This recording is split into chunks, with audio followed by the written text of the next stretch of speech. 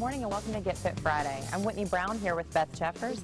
We're at the Fitness Factor in Columbus. Today we're talking about how to choose a gym. And this is important because, of course, it's the new year. We've talked about resolutions. We've talked about some, eating, some lifestyle changes that you can make. But one of the things that you can do is also join a gym. That can also help fast track your results. My favorite. A lot of people think they're going to exercise at home. And I get it. It sounds really good. It sounds easy. And there's a lot of options now more than ever.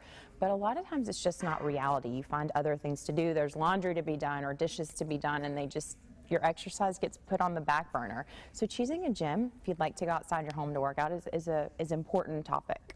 Right, and there's ways to choose a gym, and I think that one of the first things is that when you walk in the gym, how do you feel? Do you feel like nobody's paying attention to you, or do you get welcomed warmly? Is someone going to take you around and show you what the facility has to offer? Absolutely. And do they offer a guest pass? It's really important to try before you buy. I mean, you can go and at least take a few visits to the gym to see if it's a good fit for you. Do they have what you're looking for? Do you love Group X classes? Do you love large group training? Do you need babysitting? A lot of those things are really important, and gyms offer different things, so it's important to find a gym that has what you need.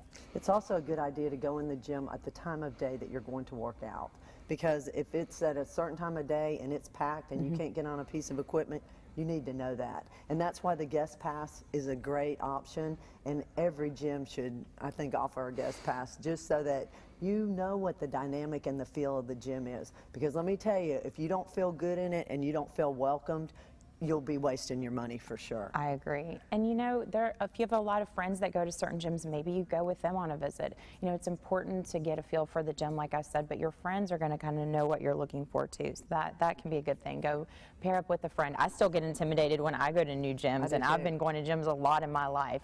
And another thing I like to do too is to kind of look at these places on Facebook, on Instagram, look at their website, go and do some research on your own to see if maybe it's even worth your time walking through the door.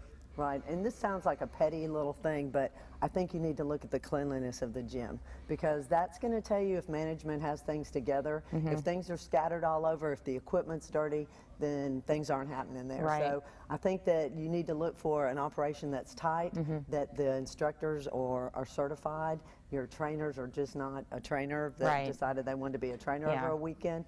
And they're designing a program for you. So you want a helpful place, a place that you feel comfortable with. So as you go on the journey of 2020, our theme for 2020, head to a gym and give it a try. And I think that you'll enjoy it. I really hope that you'll enjoy it. You should, because it's a fun environment and it can have a great dynamic. Absolutely. Joining a gym can be more than just a place to work out. It can be a place where you can build community and make friends, help you move better, feel better, and live better. So check all of our suggestions out for joining a gym in 2020. We'll see you next week on Get Fit Friday. For more Get Fit Fridays with the Fitness Factor, go to WCBI.com.